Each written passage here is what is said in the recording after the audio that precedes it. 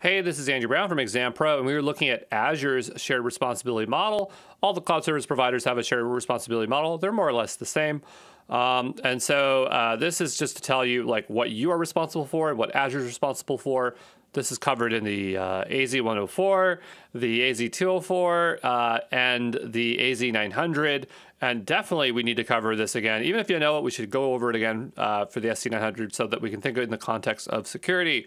So for our responsibilities, we have information, data, devices, account identities, identity directories, applications, network controls, operating system, physical host, physical network, physical data center. And then we have SaaS, PaaS, IaaS, and on-premise. If you forget those terms, the first is software as a service, so software that uses that you use in the cloud. So think 365, so Word, Doc, Excel, Skype, OneDrive, SharePoint, Dynamics CRM. You know, if imagine just all-purpose software, but you access it via the cloud. Then you have platform as a service, so deploy apps without worrying about the underlying infrastructure. So Azure App Services, you just have an app, you put it up there, it just works.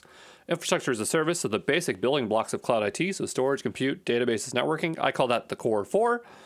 You should always know that no matter what cloud service provider you're using. On-premise, so data center owned and operated and maintained by the customer. So what we'll do is just show you the blocks here, and the blue represents the customer's responsibility, okay? I know it's like, you think like blue would be for Azure, but they made it blue. And I should have really put a legend on this because I always get confused by that as well. But we're going to just do that. And this is the customer, okay?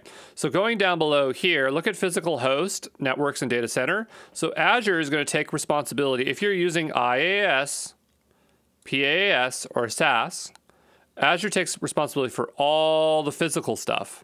And there's a lot of work there if you had to secure that stuff. Now, once you get, you go up a bit more. So if you're using an operating system at the PaaS or SaaS level, you're still responsible. Azure will take more responsibility here. But, you know, that's generally broadly how this works. But if we just kind of break it down into three major categories, I'm just going to clear our board here. It's getting a little bit messy. So, and this lines up to these lines. I just didn't have lines in here. But the idea here is this is always the responsibility of the customer, everything above here. This is going to vary per service type, the second tier. And the bottom there, the responsibility transfers by the cloud providers, okay?